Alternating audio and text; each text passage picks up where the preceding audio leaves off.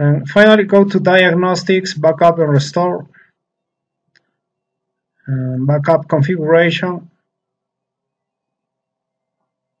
You can create a backup for all configuration. You can specify a configuration with I will backup all configuration.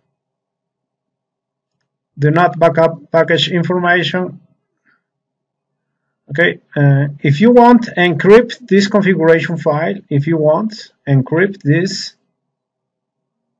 Okay, with password, but it's optional. So download the configuration as XML. This is the file. This is the file.